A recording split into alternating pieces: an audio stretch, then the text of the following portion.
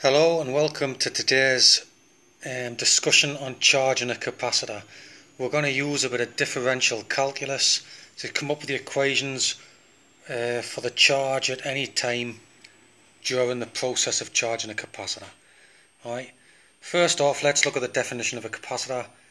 A capacitor is a device that stores charge, alright, and the measure of the capacitor's ability to do that is the amount of charge it can store for every volt.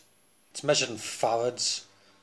I can rearrange these equations. We've got the battery there, a DC battery. I've got a switch, a resistor and a capacitor. Alright, now the resistor's only there to slow down the charging of the capacitor. When the switch is in position 1, the capacitor will charge. Current will flow from the battery to this plate, and it will charge up, repelling similar charges from that plate until it reaches the same voltage as the battery. Then it'll stop charging and no more current will flow. If I put the switch in position 2, the charged capacitor will discharge and all the charge will want to get to the other side of to the other plate, going round that loop there. Alright, so a simple diagram for charging a capacitor. Now using Kirchhoff's laws, I can write the voltage battery must be equal to the voltage across the resistor plus the voltage of the capacitor. Alright, fair enough. You know the voltage across the resistor will be current times resistance. And we know from them formulas up here that the voltage across a capacitor is the charge divided by the capacitance. Alright, so I can write charge over capacitance for that part. Now here I'm going to divide every term by R. That gets rid of the R from there. And then I'm going to multiply this term by C divided by C. Capacitance divided by capacitance. That's the same like multiplying the fraction by 1. So it doesn't really change the makeup of it. It doesn't change it numerically, but it changes how it looks, and I can manipulate that further. You'll notice these denominators become RC and RC. I can also say the voltage across the battery times the capacitance. That's this term here, gives me charge, right? So the capacitance times voltage gives me charge, but that'll be the maximum charge in the system because it's the whole voltage of the battery. This charge here will be the instantaneous charge of the capacitor, depending on how long it's been charging for. I can rewrite my equation like this. I've got Q max divided by RC. Current, this current here, that can be defined as the change in charge over the change in time. And the last bit was the instantaneous current in the capacitor divided by RC. So we've now reached this format for our equation. Now if I take both the RC terms to one side, I'll end up with that. And I've got the current equals 1 over RC times these Q max minus Q. The thing is here though, I'm going to do a bit of fiddling with this to make that Q positive. Okay, so I'm going to multiply the whole thing by a negative, which I've done here. I multiply by a negative on the outside, means I swap them signs over in there. Now I'm going to stick the dt to the other side, multiply both sides by dt, and divide both sides by Q minus Q max. Right, so what that does, it sets me up this equation. I got all my Q's on one side, all my T's on the other side, and I integrate both sides. This is your classic method for doing differential equations, okay, called separating the variables. So now I've done that, I just go ahead and integrate it.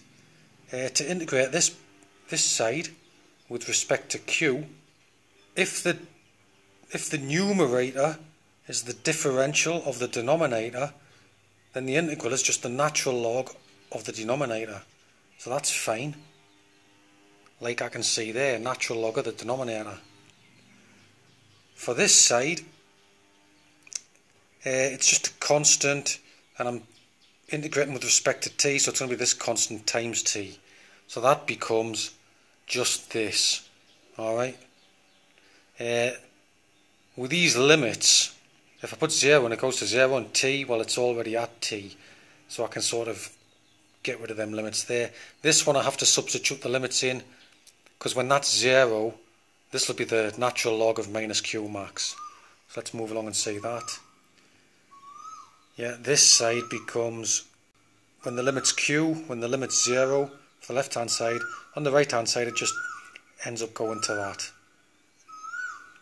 Now on this side we can use the log laws and create a division, and coming down here you can see that done like that.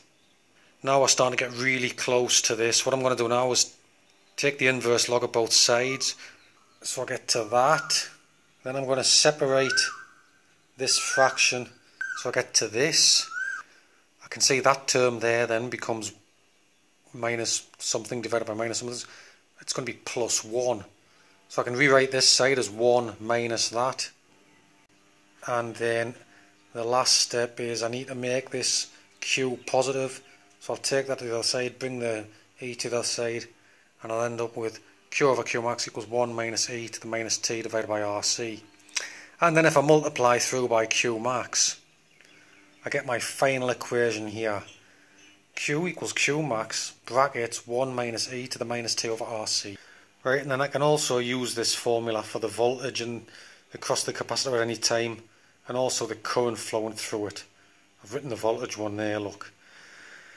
So what does this equation actually mean? Let's have a quick look at it. Well, if I make t 0, so at time equals 0, that'll be 0. I'll get e to the power 0, gives me 1. 1 minus 1 is nothing.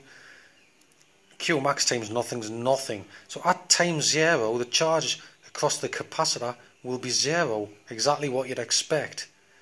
Now what if I can make t equal to the value of rc, right? T equals rc. Well, then this would be 1. And e to the minus 1 is about 0.37. 1 minus 0.37 gives me 0.63. So when t equals rc, what we call the time constant for the system, the voltage will be 63% of the maximum voltage. Alright? And if I make t 5 times bigger than rc, the voltage will be 99% of V max.